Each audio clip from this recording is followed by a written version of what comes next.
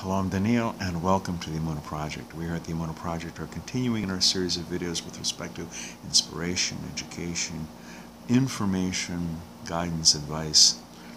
And I was told by a very perceptive young lady, scolded, perhaps that's too harsh a word, but she says, you're always talking about these great luminaries, these sages, the Ramchal, the Chofetz Chaim, the Vilna Gaon, Rashi, the Rambam, the Ramban, Ibn Ezra, but you never tell us who they are. What's their name? When did they live? What did they do? Why are they called the way they're called? And she says, let us in on that. I mean, just a little tiny introduction, something.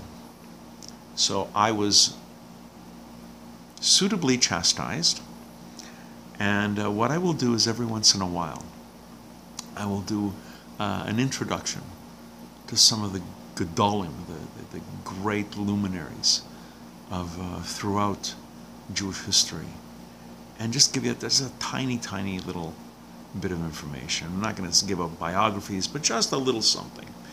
And I'm going to start with the Vilna Gaon. The Vilna Gaon lived from 1720 to 1797. His name was Rabbi Eliyahu ben Rav Shlomo Zalman of Vilna. Gaon was a great, knowledgeable person. The Vilna Gaon, the Gaon from Vilna. Rabbi Eliyahu ben Rav Shlomo Zalman of Vilna.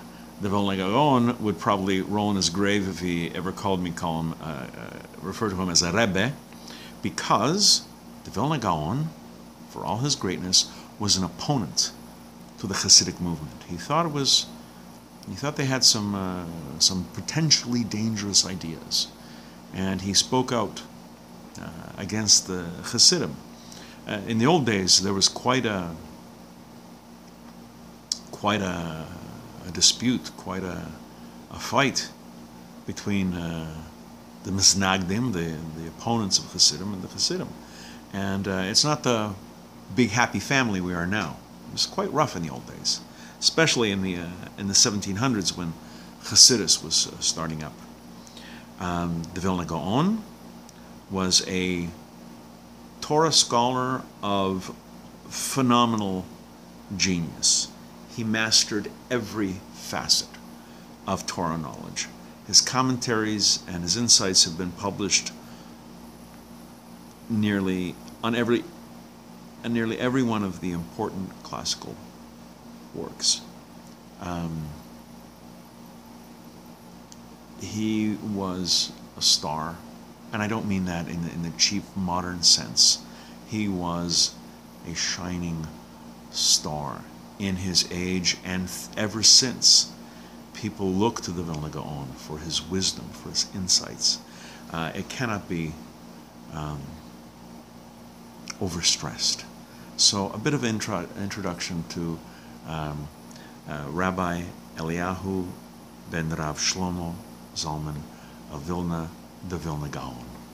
We're going to be doing more videos along these lines, a few more introductions along these lines. Please come back, please watch, please learn. And until next time, on behalf of the Emunah Project, I'm Daniel, and thank you too much.